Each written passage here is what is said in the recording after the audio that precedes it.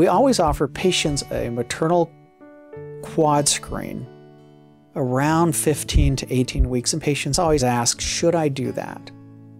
It's an optional test.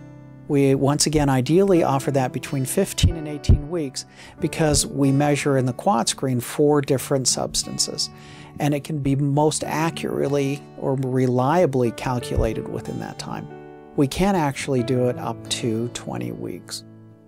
With the test, it's a screening test, so nothing is 100% positive, or 100% reliable, I should say. At its very best, we have an 80% accuracy rate, but we do have a fair number of false positives.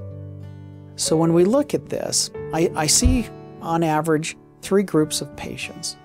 And one group will say, you know, it's not going to change things. I'm not going to end the pregnancy. I just don't want to do it.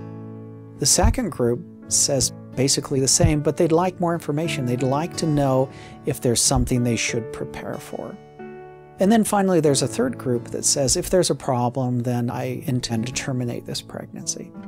So I guess the answer to the question is, in which of those 3 groups do you fall? You know, some patients prefer a little more information, others don't. It's a nice test, it's always available, but never is it mandatory.